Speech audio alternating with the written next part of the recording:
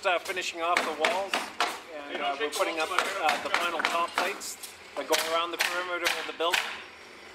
You can see this wall here off to my left. He's nailing it off with the staples.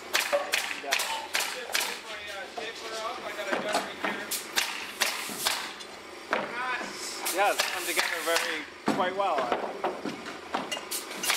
Finally got our sunny day that we wanted.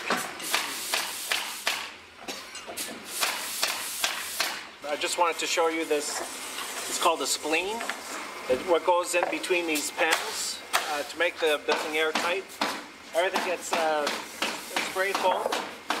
So what happens is the panels will sandwich together, and they're held together with this spleen. So you can see the 2 layers of aspenite, 7/16 aspenite, and the styrofoam giving you your R value of R30. Now, like I said earlier, they're just finishing off the top plates now, and we're getting ready for roof trusses.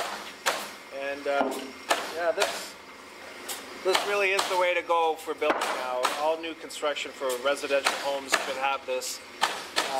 This building is going to be extremely airtight, which is air infiltration is the enemy of energy efficiency. So yeah, this you can accomplish a very tight structure using this.